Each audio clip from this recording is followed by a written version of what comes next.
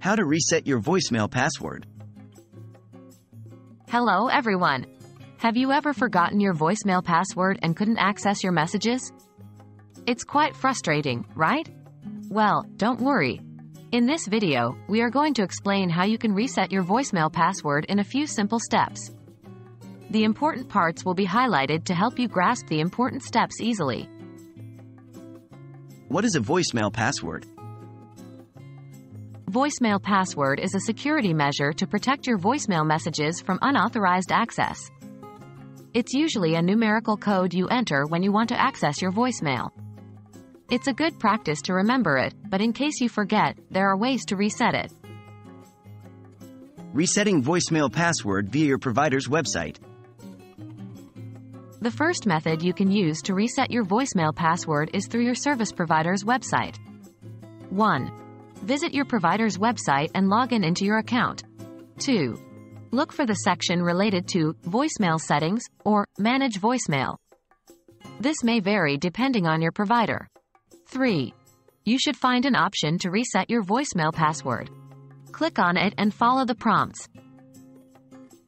Resetting voicemail password via phone. If you can't access the provider's website, you can use your phone to reset the password. 1. Dial your voicemail, usually by holding down the 1 button. 2. If you're prompted for a password, try entering the last 4 digits of your phone number. If this doesn't work or you're not prompted, move on to the next step.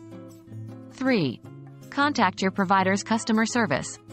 Explain that you've forgotten your voicemail password and need to reset it.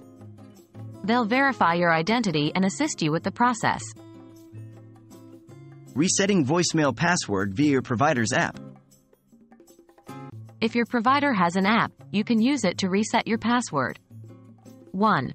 Open the app and navigate to the Voicemail section. 2. Look for the Change Voicemail Password option and tap on it. 3. Follow the instructions to reset your password. And that's it. You've learned how to reset your voicemail password. So the next time you forget it, don't stress. Just follow these steps to regain access to your messages.